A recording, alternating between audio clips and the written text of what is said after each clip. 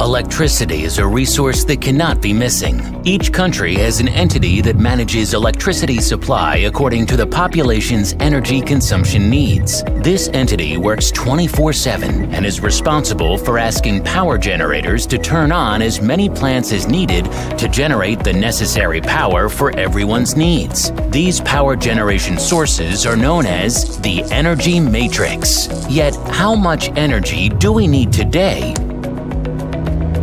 And how much will we need tomorrow? There are systems to predict energy needs.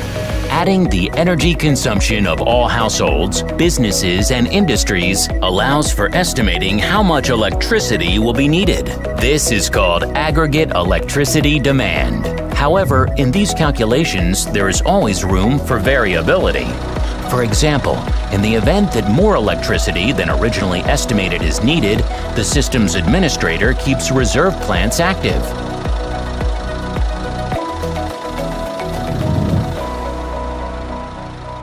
Keeping these plants active implies a very high fossil fuels consumption, which also implies high economic and environmental costs. Today, the Central American countries are committed to fighting climate change.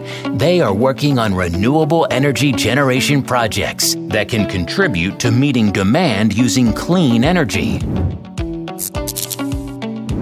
These sources help to reduce fuel imports from other regions. But the incorporation of variable renewable energy may require an increase in the number of power generation plants available for reserve.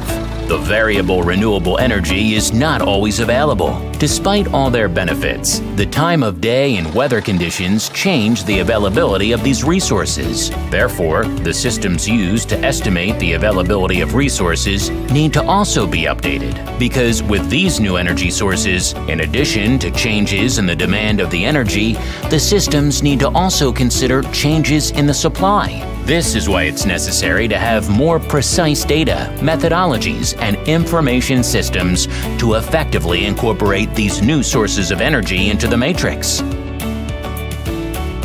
The World Bank is collaborating with Central America to incorporate new and more reliable statistical models that include top-notch weather forecasting, information technology, and control features.